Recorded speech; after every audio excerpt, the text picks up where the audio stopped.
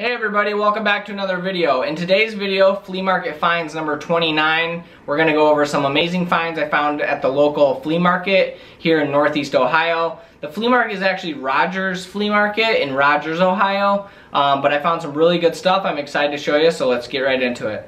And if it's your first time stopping by the channel, I'm Josh, also go by the name as Pickin for Profit here on YouTube. I first want to say thank you for stopping by and watching the video. And if you like the video, make sure to give it a thumbs up, hit that subscribe button, and make sure to click that little bell so you get notified every time we upload a video. Alright, so for the first two finds of the day, we found this Yashica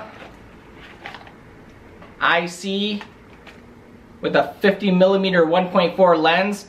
This camera, if it's in working condition, goes upwards of 150 bucks. I have not fully tested this, but it does whine, it does shoot, and it's clear of any fungus or mold. So that's really good. Even if I sell this as a parts camera, I'll get about 60 bucks. I paid $7. And the second item I purchased at the flea market from the same vendor was this Nimrod lighter. It slides. I don't know what a Nimrod is, but I have sold these in the past, and they bring around 30 bucks or so. I paid $3 for this item, and it is missing the little screw in the bottom, so this will be a parts only lighter, but I believe I can get at least 20 bucks for this.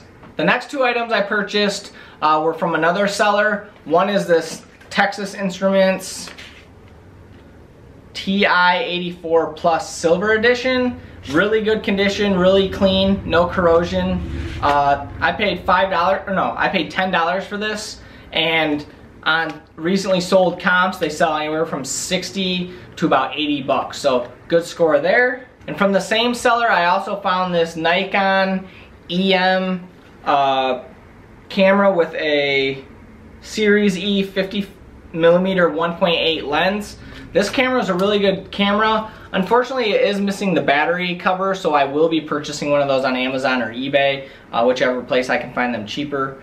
Or going through all my cameras and seeing if I can find one that fits. But this is in working condition. Fires. It's super clean, no fungus, no mold, which is what you want to see when you look through here. There's a little bit of dirt, but nothing major. Someone can clean that. I paid $7 for this camera as well, and in good working condition, this is about $100 to $150 camera.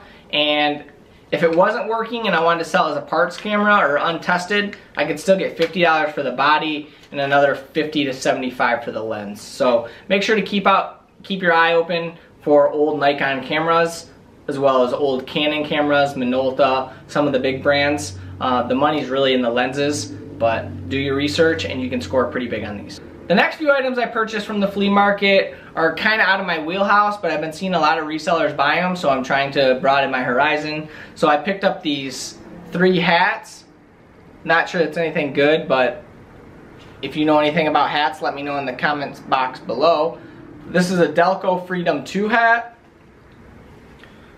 This is a vintage Cavaliers hat, new with tags.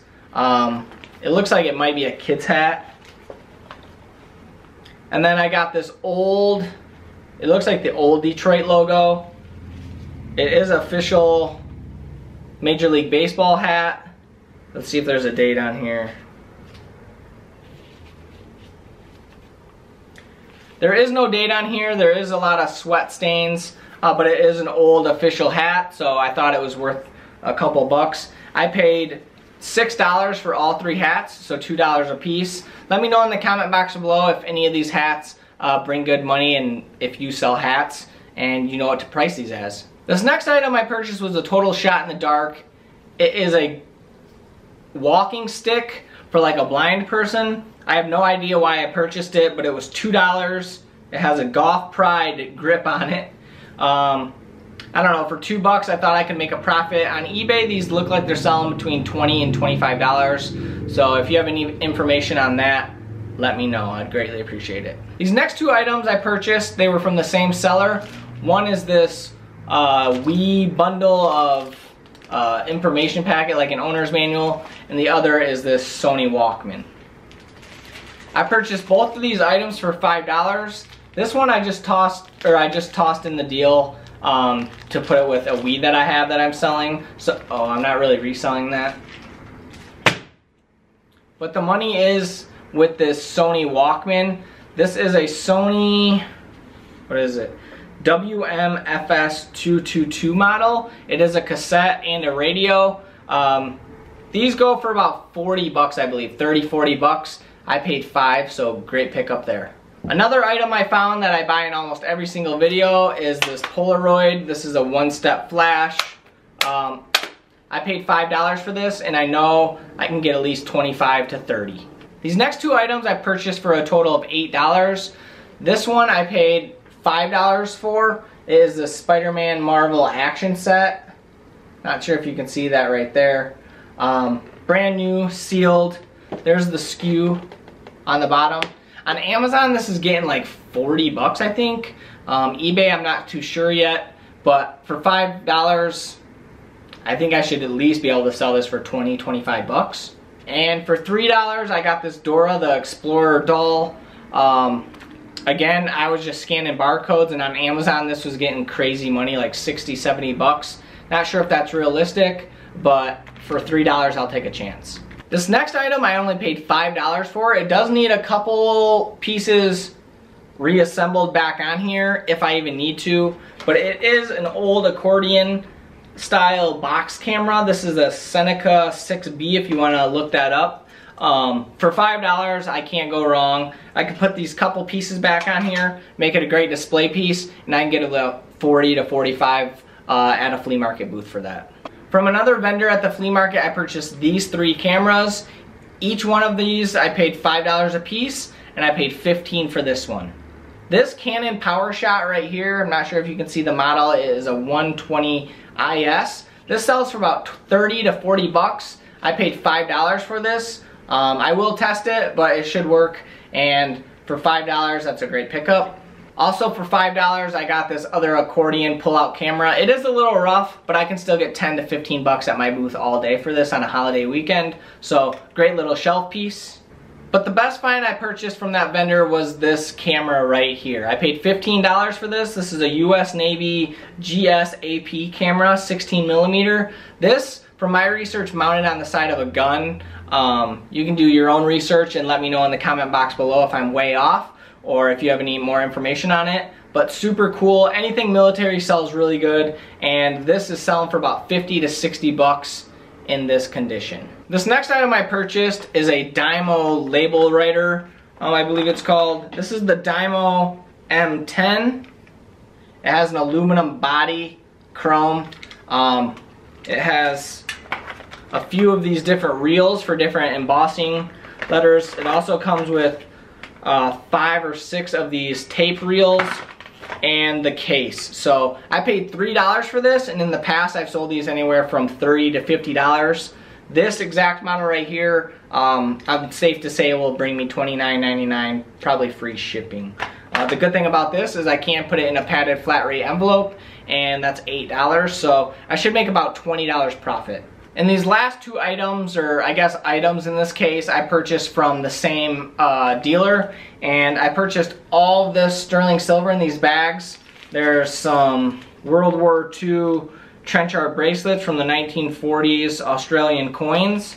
It had a price of $64 on it. I'm not sure what I can get. I haven't done any research, but we also have this coral brooch with some sterling silver earrings in here. We have this Bond Boyd brooch, a sterling silver cross, some sterling silver and opal or onyx earrings, some screwbacks, more sterling bracelet, sterling earrings, and more sterling earrings. So all of this is sterling. I paid $40 for this clump of sterling, and I know I could at least scrap it for that. I haven't weighed it out, but I will, and I'll put the price up on the screen. But if I part this out, I know I can get a few $100 for it. And the craziest thing I purchased this trip were these box of thimbles. I paid $50 for this entire box of thimbles. So there are 8 sterling silver thimbles, similar to this in here. And then there's all these other junk ones. There's the Indian oil products. There's Churns Gold, Ohio, Buttering Co., Cincinnati, Ohio. So there's all sorts of cool little advertising in here, but really I bought it was for the 8 sterling silver ones. I think I can get my money back easily just on scrapping the sterling silver, but I'll throw some comps up on the screen as well. Alright everybody, thanks for watching. That's everything I found at Rogers Flea Market. If you like this video, give it a thumbs up. If you haven't subscribed, please hit that subscribe button. And you know what's next. Keep picking and make that money. Peace.